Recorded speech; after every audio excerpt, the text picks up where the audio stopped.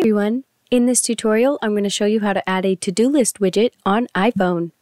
As you can see, I'm on the home page of my iPhone, and iPhone doesn't have an integrated to-do list widget, so I'm going to go into the App Store, and up in the search bar, I'm going to type in to-do list widget. And once I do that, I'm going to click search, and this top one that says to-do list widget, I'm going to click on that, and I'm going to press get, double click and install the app.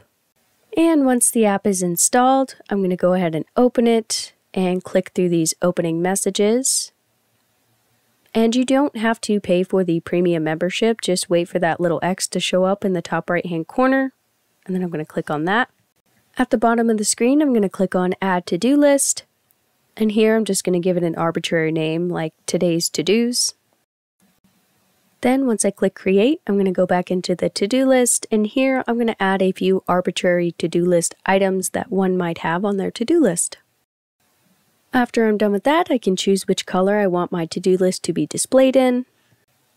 Then I can choose what color I want my text to be, and then once I hit Done, it'll show me my to-do list, and then it'll ask me if I want to add it as a widget. Just takes me directly to my home screen. I'm going to press and hold on my home screen, and in the top left hand corner hit that plus sign, and then in the search bar I'm going to search for to-do list.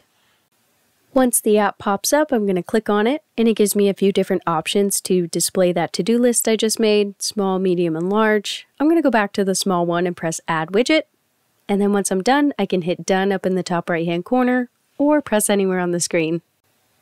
And that is how you add a to-do list widget on iPhone.